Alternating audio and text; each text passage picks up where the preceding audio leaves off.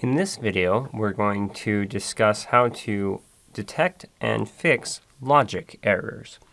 Logic errors are a type of error that occur when programming, which do not appear with the red squigglies. So just a reminder, a syntax error is something like if we just put cat and semicolon, obviously that's a syntax error because what is cat? It's not anything, and so this is a syntax error. We get our red squigglies.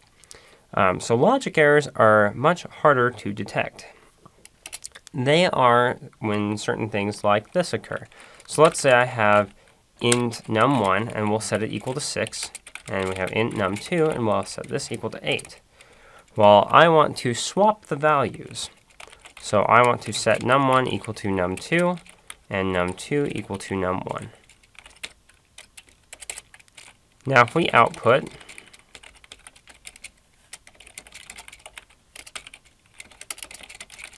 num1, just like this, and let's actually put equals, and we will go ahead and copy paste this line down for num2. So now we want to compare before swapping and after swapping. So let's go ahead and run this. So we know that before, num1 is going to equal 6, and num2 is going to equal 8. And then after our swap, we want num1 to equal 8 and num2 to equal 6.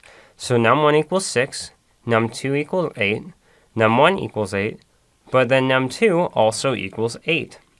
And so for some reason, num2 was not switched. And so this takes a little bit of thought and a little bit of work to actually detect what happened here. So let's step through this line by line. So first we set num1 to 6, that's great. Num2 to 8, that's also just fine. And then we output, so we know that there's nothing going on here. But now we come down to this line. Num1 equals num2. So that means that what we're doing is we are storing 8 into num1. So num1 right now equals 8. And so now we come down to this line, and we have num2 equals num1. But we remember from the line before, num1 now equals 8, which means that we're setting num2 equal to 8. And so this line is actually, well, these two lines would be the equivalent of doing num2 equals num1 equals num2, which is a big, long, ugly-looking statement, and it's obviously wrong because we are setting num2 equal to num2, and that is not what we want to be doing. And so here we have a logic error.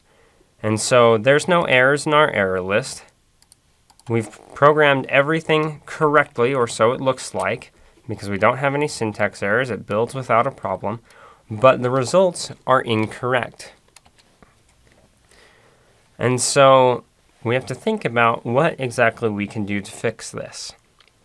And so we think, and eventually we come up with the fact that we need another variable. And so we'll create an int swap, and it is not going to hold any value. And so what we'll do is we're going to say num1. First, what we're going to do is we're going to say swap equals num1. And then we're going to set num1 equal to num2. And so at this point, swap equals 6. And at this point, num1 equals 8.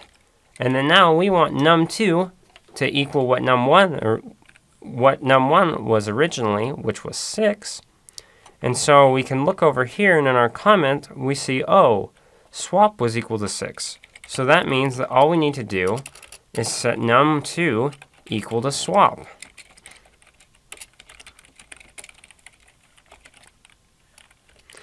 And so let's go ahead and run that and see if it worked.